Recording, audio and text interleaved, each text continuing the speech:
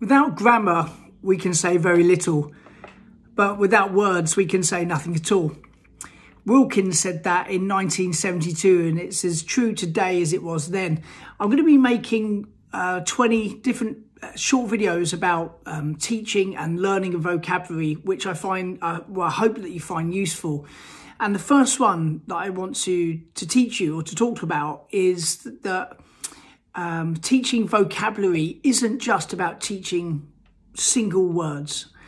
It can also be about teaching words or language chunks and expressions as well. So, for example, by the way, for instance, do you know what I mean? One of my favourites.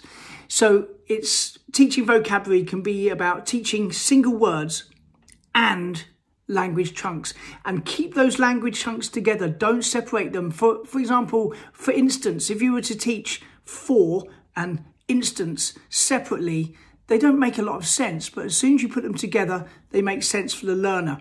So teach single words and, importantly, your language chunks, and keep them together, and that's vocabulary.